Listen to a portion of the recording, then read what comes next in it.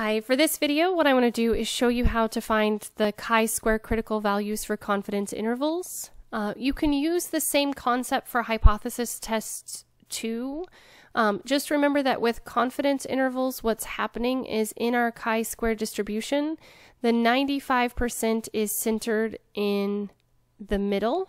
The 95% is written as 0.95, and with a confidence interval you're going to have a chi-square lower limit or a left limit, and you're also going to have a chi-square upper limit or a right limit. So the notation used in the textbook that I teach from right now uses this notation. Your textbook could give something different.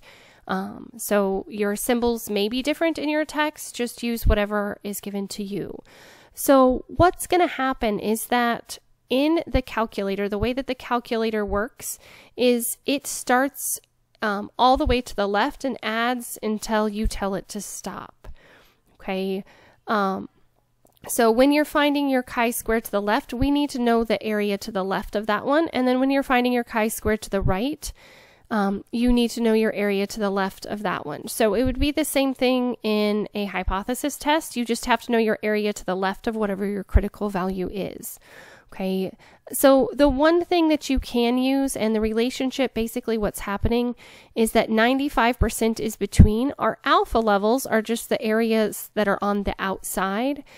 So what I could do is I could just find alpha, I could do 1 minus 0.95, and that gives me 0.05. So a 95% confidence interval is the same thing as having an alpha level of 0.05 in hypothesis tests. So if you're not to hypothesis tests yet and haven't been introduced to alpha, you will see this later in the course. Typically, confidence intervals are done first, and then you'll get into hypothesis testing. But there is a relationship between the confidence intervals and the alpha. So if you can find that connection, it does make it a little bit easier later in the course. All right, so we need to find our area to the left. So basically what's going to happen is that we know that on the outside of 0.95, half of our value would be down below and half of our value would be here because we're going to center it. So this would be 0.025, and this would also be 0.025 because half of 5% is 0.025. Okay, if you were just doing a left tail or a right tail, you would just look at your drawing. It's always good to kind of shade whichever direction that you're going to be going. So in a confidence interval, we're looking for this part in between, and we're looking for where does that start and where does that end, and that's what our critical values are telling us. Okay, so the nice thing is in your calculator, the TI-Nspire does have this programmed in there to be able to find inverse of chi-square. So it's very straightforward. All you have to do is find some information. Okay, the information that you need to know is your area to the left of each of your critical values, and you need to know your degrees of freedom. Okay, so our degrees of freedom, if you recall, comes from our sample size. So our sample size is 25. So our degrees of freedom is n-1, so I would just do 25 minus 1, which would give us 24. Okay, and the area to the left of chi-square to our left, so our area to the left of this one is just going to be the 0.025. And so that's what we're going to find first. So let me go ahead and grab my calculator. What I'm going to do is I'm just going to open up a calculator screen, and so I just selected the calculator screen at the bottom. If you're already in the calculator, that's fine. You don't have to start a new one. And then I would just go to menu, and I would go to option 6 statistics, and then option 5 distributions. So 6 statistics and then option 5 distributions. And if you notice in here, they do have an inverse chi-square, so I would just choose option 9. So option 9 is inverse chi-square.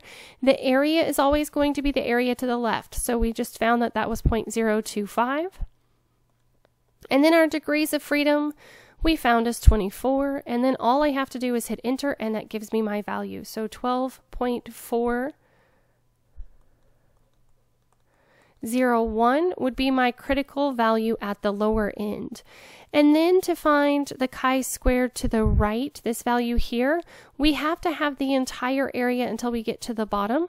So I can either take 0.025 and add it to 0.95 and see that the area to the left is 0.975, or I can do 1 minus 0.025. Either way, it gives me the same thing. So now to find the right side, I would just go back in, and instead of putting in 0.025, when I go to the menu and statistics, and then my distributions, I would go down to the inverse chi, which we said was 9, and our area would be 0.975. And my degrees of freedom are 24. And then I would just hit enter. I could have also just copied this one up there and changed it to 0.975. That might be easier. And I get 39.364. So that's it. That's all you have to do in order to find the critical values for a confidence interval. You would do the same process for a hypothesis test. You just have to make sure that you have the area to the left when you are plugging it into your calculator. As always, thanks for watching. If you have any questions, please let me know. If there are additional topics that you would like me to cover, please let me know that as well.